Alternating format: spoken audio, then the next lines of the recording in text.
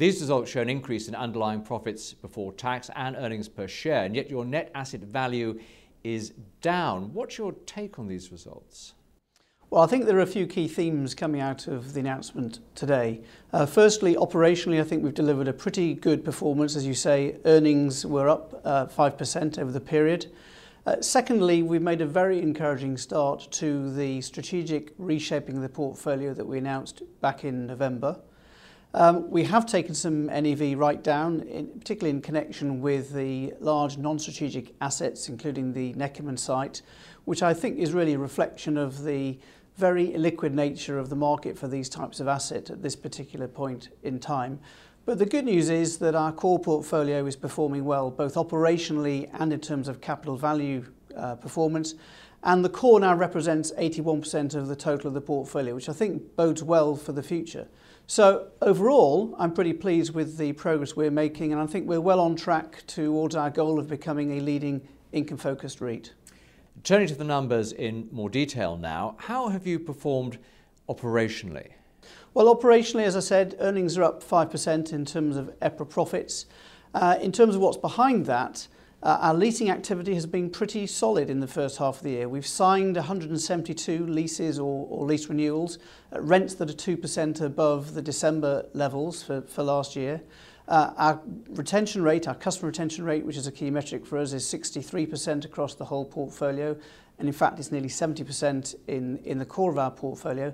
And importantly, the underlying like-for-like net rental income on the existing assets is up 1%. So leasing activity has been pretty good. The development programme is going really well. We've completed 7 projects in the period. We've signed up another 7 pre-leasing agreements to start in the second half of the year and beyond. And we now have 20 projects under development, which are really going to produce some very attractive returns for us going forwards. Our cost base is moving in the right direction. Our administration expenses are down 17%, and in the first half of the year we've also benefited in terms of lower finance costs due to the low interest rate environment. So operationally, I think we're doing pretty well, and as I say, underlying earnings up 5% is a pretty good result for us, particularly bearing in mind the difficult economic environment and bearing in mind the fact that we've sold quite a number of income-producing properties in the first half of the year. You announced a new strategy last November. What progress are you making with this? Well, as I said earlier, I think we've made some pretty good early progress in the portfolio reshaping exercise. We've sold just over £500 million of assets in the year to date, including the disposal of 10 UK estates that we announced this morning for £111 million. And that takes us right to the top, in fact, even slightly above the top end of the guidance range we gave of £300 to £500 million of disposals for the whole year. So we're doing pretty well in terms of the disposal programme. In fact, we're ahead of where I thought we would be at this point in the process. But we've also been very successful in recycling some of the sales proceeds generated into attractive reinvestment opportunities, in particular both in the form of the development programme that I referred to earlier, but also we've made a couple of very good acquisitions, one in the UK and one in continental Europe. So overall I think we're in good shape in terms of the progress we're making on the reshaping exercise. As you said earlier, you've had 2 new acquisitions in the last few months. How important are these to your future plans? Well, yes, we've made 2 acquisitions, both of them of logistics portfolios. Firstly, in the UK, we completed the acquisition of the UK Logistics Fund in partnership with Moorfield in February. That's given us access to a very good roster of tenants located in 14 prime quality logistics assets in the markets we want to operate in. So a very good first step in the UK. We followed that with an announcement just last month of a deal we've agreed with Foncière de Région in France to buy 13 prime logistics assets, mostly in and around Paris and Lyon, which are very important logistics markets in France. And together they're going to give us a very good foothold into the logistics market that we're really trying to grow. And this was one of our key areas for growth that we identified at the time of the November strategy announcement. So I think it's further evidence that we're getting on with the reshaping exercise that we said we were going to undertake. You were talking about asset disposals in the UK a bit earlier, but what about asset disposals in continental Europe? How are they going?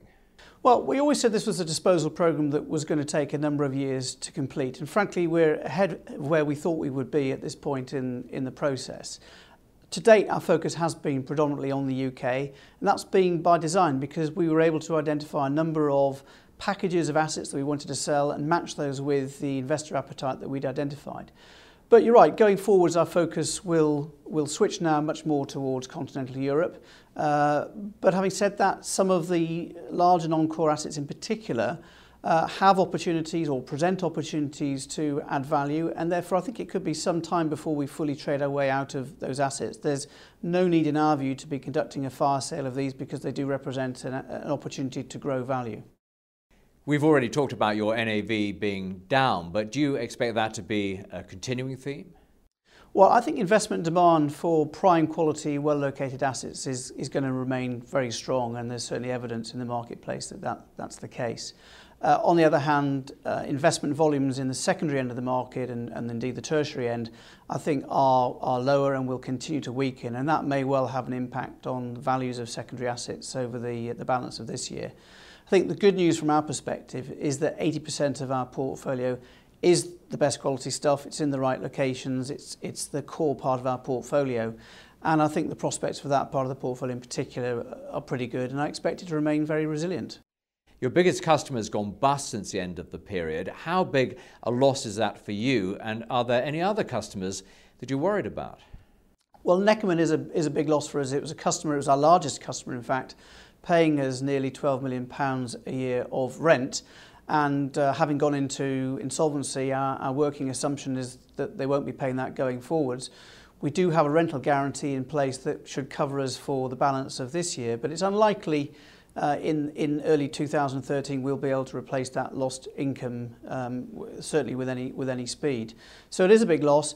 More generally across the portfolio, we've had a very good long-term record of insolvency losses. In fact, our average loss of rent per annum is about 1%, just over 1% on a long-term basis.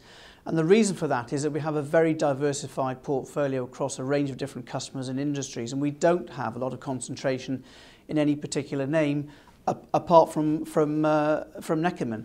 So I think overall we do feel that clearly Neckerman's a big loss, but we feel the portfolio is pretty resilient, diversified risk.